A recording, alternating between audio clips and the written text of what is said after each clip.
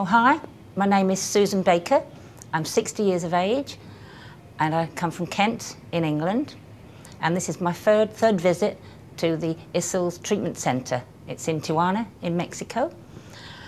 Well, way back in 2001 I was diagnosed with ultra-low bowel cancer there. I took the normal route that people do, and I had surgery, and I had a colostomy for about 5 weeks, I think it was. Then I had that reversed, luckily, and I was advised to go for what they call belt and braces. So I had chemotherapy. Thinking all was well, carried on with my life. A little while down the road, I found I had metastases in both lungs. That was earth-shattering. Again, the conventional route I took.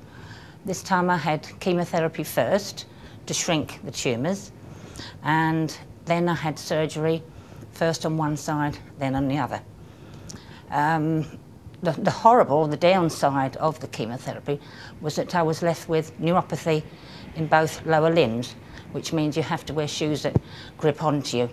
Not too good, not too painful, but not very nice. Well, after that, I went onto the website on the computer and I came across the Issels Treatment Centre.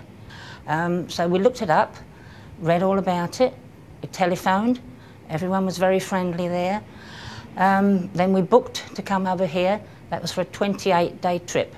Quite a long time, I thought, but anyway, it was worth it. When we got here, people were most friendly, beautiful people.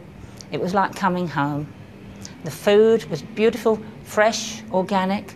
It's mainly fruit and vegetables.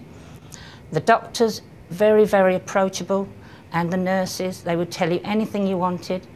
And the treatments weren't regimented. That was the good thing about it. You could talk to anyone about it, you could vary things.